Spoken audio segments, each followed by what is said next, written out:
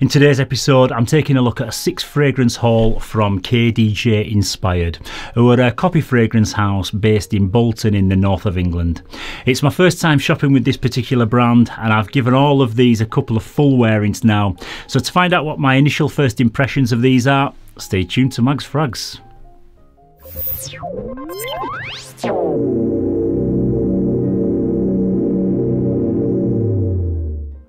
Yes, hello again everybody and welcome to this latest episode of Mags Frags.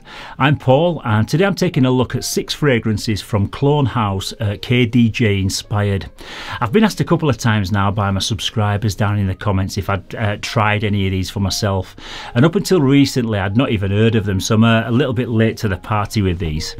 But after having a good browse around the website, which I have to say is the most easy to navigate, user-friendly website of any Clone House that I've ever used by far, I did decide to pull the trigger on 6 popular well-known fragrances, and I already own all the originals of these 6, so I can let you know exactly how accurate they are and also how well they perform compared to the originals. But before I begin, this is a review and it's not an advertisement, and I'm in no way sponsored or being paid by KDJ Inspired for talking about their products. The opinions that you're going to hear today are my own, and I bought these products with my own money. I did, however, contact them to see if they'd be interested in supplying me with a discount code so you guys could make a bit of a saving off your first purchase. And within an hour they got back to me and said that they'd set up a unique discount code of 10%, which is not just an introductory offer, it's one that you can use every time you purchase from them all year round, just as long as you use my unique code, which is Paul10 at the checkout. They also do a buy 2 and get a third one at half price offer, so if you use that as well as my code, these are probably going to be the least expensive dupes that you'll find. Yeah, so the first one that I'm going to talk about today is a copy of Angel's Share by Kilian. This is one that I recently reviewed the original of in my 365 project, so if you haven't already watched that review, don't forget to also go and check that one out once you've watched this video. This one starts out as a boozy woody fragrance with a light smokiness which comes off smelling like an oak whiskey barrel, but as it dries down it develops into more of a delicious gourmand dessert type aroma, similar to like a warm sweet cherry pie like accord. The notes in this one are cognac, cinnamon, tonka bean, oak, praline, sandalwood and vanilla. So this one is the 10ml pocket spray in the Eau de Parfum concentration, which is 22% fragrance oil, but you can also buy it in loads of other different sizes. And when you get up to the 50 and the 100ml bottle sizes, there's also an extra concentration which is 50% fragrance oil. So if you are willing to pay a few quid more and you're looking for the ultimate performance and blend quality, then these are probably the ones to go for. All the fragrances come in these round type bottles, that's the 30ml, and then there's your 50ml there. They come in like round bottles, but when you get to the 30 and the 50ml, you get these kind of like wood effect caps with the chrome top there, which I think are really nice looking. And another thing that I really like is the label. It contains the name of the fragrance that it's meant to be a clone of, so you don't have to faff about creating your own labels to stick on them. Everything's just really clean and well presented on them, and I really like how these are presented. But back to this fragrance, and this one opens up very bright and boozy, and unlike many other clone fragrances, you don't get as much of an alcohol blast, and straight away I can pick up on that Angel's Share DNA. It's actually the one clone of this particular fragrance that I've tested where you can pick up on the smokiness that's found in the original version, and all the others seem to just go straight into that sweet dry down. Comparing this one with the original side by side, they're almost identical to my nose. The dry down really pops, and it seems to just get stronger the more it develops. The original is a touch more detectable on skin after about the 5-hour mark, but this is a decent performer with an arm's length projection. I would guess that the extra version would outperform even the original though, because even the original is not a beast mode fragrance. But overall, this is very accurate, a very accurate interpretation to the original, and it's got decent performance, so yeah, a good start. Okay, next up we've got a copy of HALFETI by British fragrance house Penhaligon's. And if you've ever walked near a Penhaligon's store and wondered what the amazing smell was, it's HALFETI. And this is what they pump out into the street and into the aisles of the shopping centres just to captivate passing shoppers. It's the brand's best seller, and if you haven't tried it, then this might just be the one for you, because it smells exactly the same as the original. The top notes in this one are cypress leaf, saffron, cardamom, artemisia, bergamot and grapefruit. In the heart of the fragrance we've got rose, nutmeg and jasmine. And the base notes in this one are agar wood, leather, cedar, sandalwood, amber, tonka bean, vanilla and musk. Yeah, so this one I would say is a fairly complex smelling fragrance, which for me changes every time I wear it. Sometimes it comes off smelling quite green and herbal, other times it may be more woody, and the time after that it may be quite leather dominant. There's everything going on in this one, and it's a bit of a carnival of accords, and this dupe does a top-notch job at replicating the original. It starts out very bright and crisp with the cypress and the citruses, but there's also quite a lot of spiciness from the saffron and the cardamom, and it's this spiciness that kind of remains the mainstay throughout the life of the scent. The heart of the fragrance is where it becomes more green and earthy, and then everything just starts to sweeten up once the base notes come through, including like the vanilla, the leather and the tonka bean.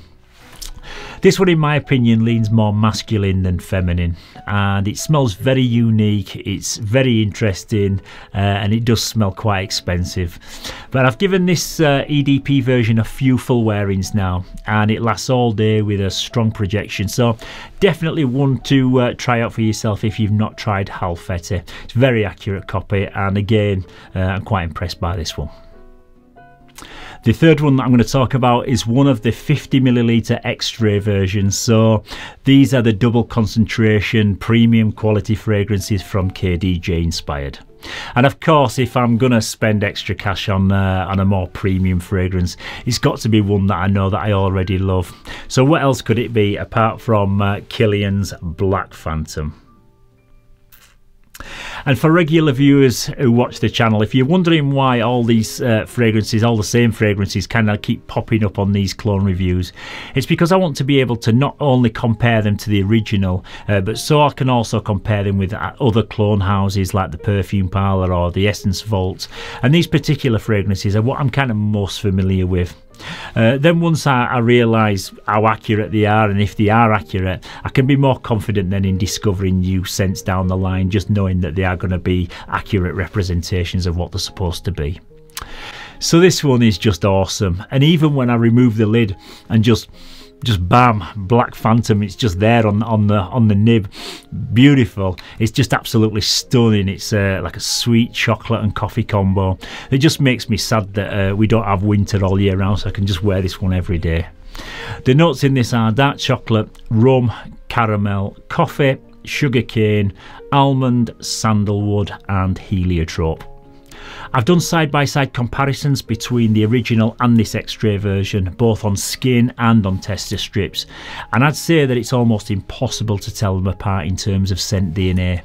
But I'd also say that this is slightly better in terms of longevity, and it's kind of more detectable in the far dry down when they both like become a faint skin scent. You can still pick up on this a little bit more. You're going to get probably an extra hour out of it over the original, and at less than 5 times the price of the original, it's an absolute winner, and so far the best clone of Black Phantom that I think I've ever tested. Okay, next up is a copy of Carlisle from Parfums de Marly. Which again is it's a 10ml pocket spray, and it's in an EDP concentration. This is one of my favourites from the whole Parfums de Marly lineup. It's a masculine and sexy sweet tobacco fragrance that's phenomenal in the winter time. It's got a spiced apple opening and a smooth, creamy and seductive dry down, with the tobacco and the vanilla being the major players. It's one that I really enjoy wearing during the festive season, and just spraying it again today has just brought back some thoughts of Christmas that has just gone. This KDJ copy does a great job at replicating the original, and to anyone smelling this on you when you're out and about would never be able to tell the difference. But side by side there is a little bit of a difference, and I think the original is slightly smoother and better blended. Don't get me wrong, this is a great copy, but the original is a bit spicier and everything just seems a little bit more amped up. Maybe the extra version might be a closer clone, but this one for me has a bit more of a slightly synthetic smell to it. Still decent though, and definitely worth checking out if you've never tried Carlisle before. And also a bit of a tip for you, if you're bothered about how your fragrances look in your collection, when you're spraying them, I would turn your nozzle around away from the label, because as you can see I've managed to get a little bit of fragrance on here, and the alcohol has made the ink on the label all run. So a little bit of a mess and a bit of a schoolboy error for me. Oops. Yeah, so the fifth one on the list is a Black Orchid Parfum, which is in the 30ml bottle size, and it's also in the standard EDP concentration. The original one wasn't a love at first sniff for me, but over time I've really grown to love it, and now I can't think of the reason why I wasn't that keen on it the first time I smelled it, because it's velvety smooth and just luxurious smelling with a really warm and comforting aroma. It's one of those fragrances that sits right on the edge of becoming a little bit feminine due to the powdery floral aspect to it.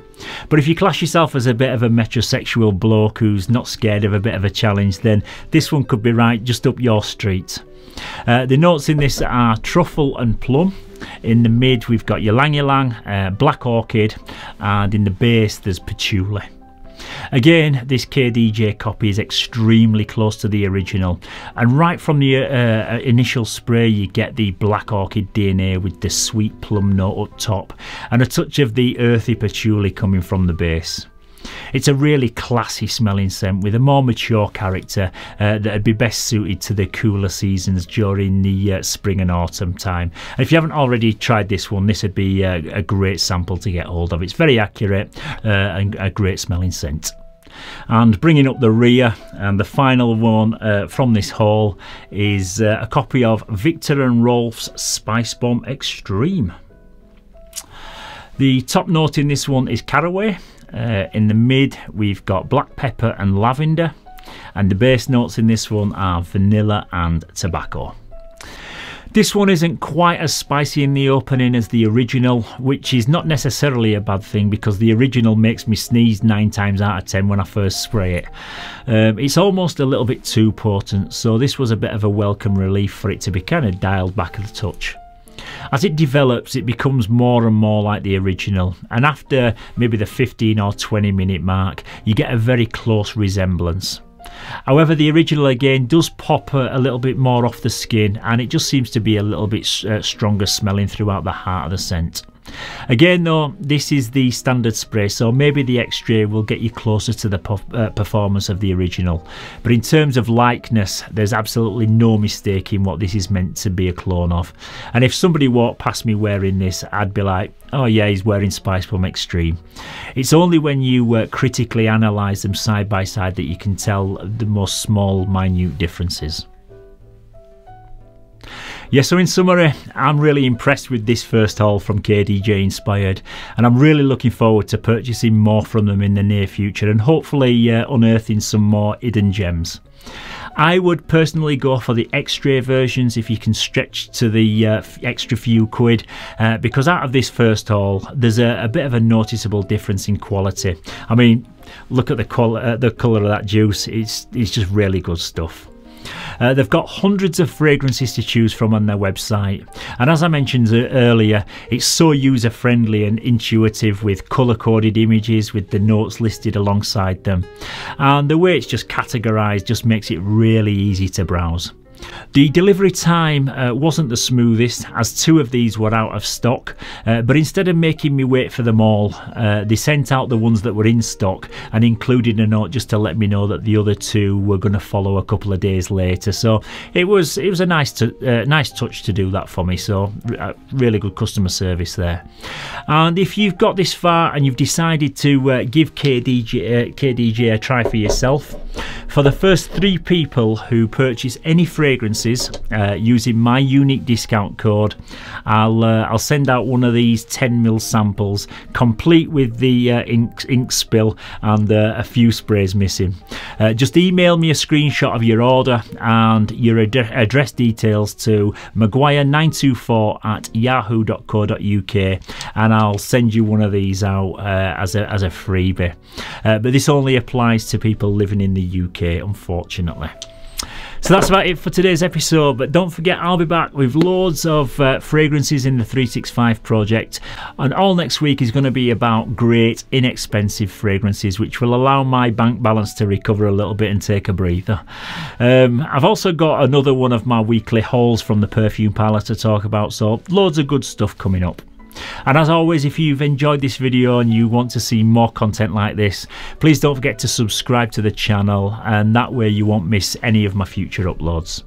So once again, thank you very much for tuning in to this latest episode. Stay safe, keep smelling fresh, and I'll see you very soon for another one. Bye bye for now.